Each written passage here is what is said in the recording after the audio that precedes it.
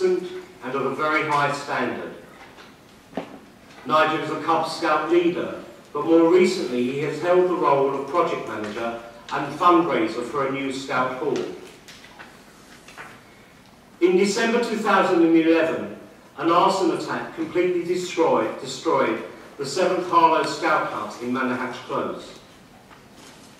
Nigel's background in construction quickly proved to be invaluable, and his advice and guidance to the group has been second to none. Faced with a challenge, rather than give up, Nigel set about leading a fundraising mission to find the £150,000 required for a new building. He persuaded a local architect to design a purpose-built building. He worked hard on site clearance, planning permission and leases, and at the same time keeping 3 sections of Scouts running in different locations. Manor Hall was opened on Sunday the 17th of May, and Nigel has spoken of his commitment to see it used by the community as well as scouting groups. In his regular role as a Cub Scout leader, Nigel organises creative and adventurous weekly programmes along with camps.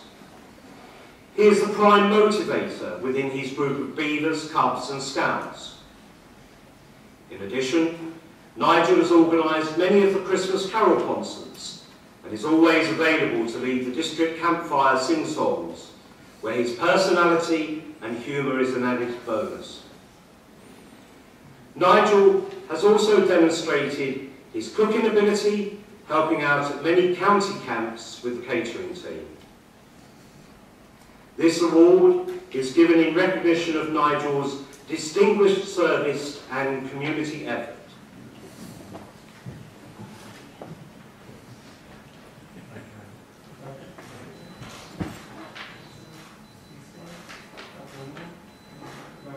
The Harlow Civic Award goes to Rebecca Moran. Rebecca is a Beaver Scout leader in Harlow and has demonstrated the true meaning of Scouting, the reputation of Scouting and the excellent training their leaders receive. Rebecca is 30 years old and works in Bishop Stortford, and on the 27th of January 2015 she was expecting a normal day at the office, but things took a drastic change.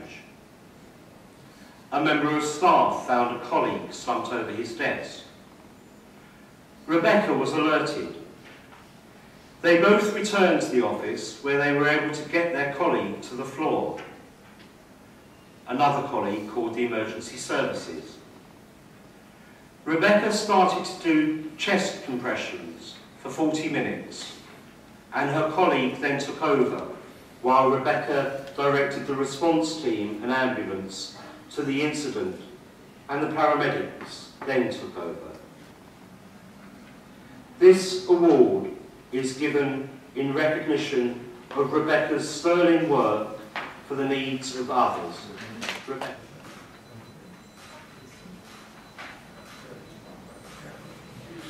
There is a need to help connect the community with its local services and the relevant authorities.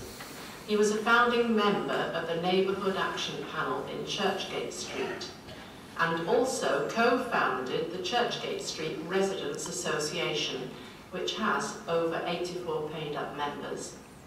Paul was its first chairman. Paul has been responsible for setting up an excellent community network on the internet to facilitate communication among Harlow's residents, so that issues and concerns can be discussed quickly. Paul is also a member of the Harlow Civic Society and is now its secretary. Paul works diligently for Harlow, facilitating and organising to a high standard.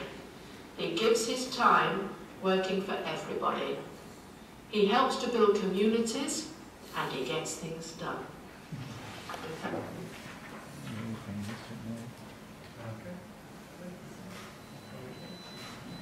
Award goes to Kerry Eastman and Councillor Edna Stevens is going to read the citation. Thank you, Chair. Kerry is the exceptional manager of Streets to Homes, Harlow's homeless charity. During her 5 years in the post, the charity has developed professionally in providing care and support for some of the most vulnerable in our society, whilst retaining a human approach in helping clients. As well as leading and guiding the small number of equally exceptional paid staff, Kerry has organised and motivated an ever-changing group of volunteers, some of whom are former clients wanting to put something back to the organisation that helped them. The standing of Streets to Homes has grown immeasurably under her leadership in dealing with the statutory sector, in fundraising and in partnership with Harlow Council. An inveterate networker, Kerry is the chair of the Harlow Homeless Prevention Partnership. Kerry has led a proactive stance to the changing demands on the service as it moves into more homeless prevention and extending into the severe weather provision. Establishing confidence with private sector landlords has led to fewer evictions. Enabling families to talk to each other has led to fewer young people leaving home. The severe weather provision, whereby shelter is provided to all rough fleecers when the temperature drops below freezing for 3 consecutive nights, is particularly challenging, but particularly rewarding. Kerry has thrown herself into the challenge of running an almost 24-hour service, but it enables closer relationships with some hard-to-reach clients, leading to positive outcomes in terms of treatment and accommodation.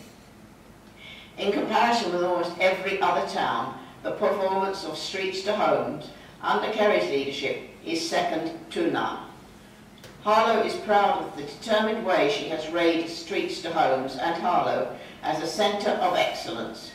Nowhere else seems to provide that mixture of holistic support and success in getting people off the streets and into homes.